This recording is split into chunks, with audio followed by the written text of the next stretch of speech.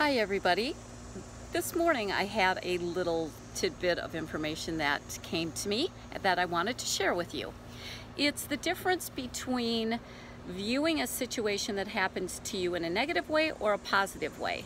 And it kind of pertains more to things that don't go your way, or you have an expectation of something and it doesn't happen, so it lets you down. And it's natural to feel let down, but how long are you going to feel that way? Remember, the idea is to feel good and happy and joyful and excited and have delightful surprises in your life, so you draw more of that to you. So when something upsets you or an expectation of yours gets thrown off, don't look at it as happening to you, as the victim would, but look at it as it's happening for you, like maybe the universe is course correcting something for you or giving you an opportunity to do something else that you can get done and get off your list. And when you do that and you take yourself out of that mode of, oh my God, why is this happening to me? Look at it as it's happening for me and see what a lighter feeling that is for you.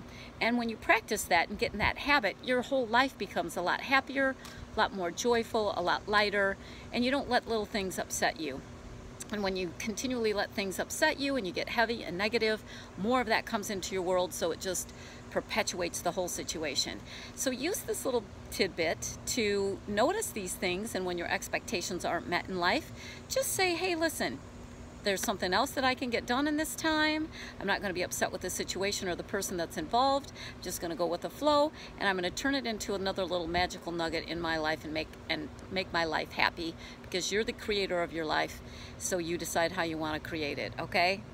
Bye guys, I'll see you later with another tidbit.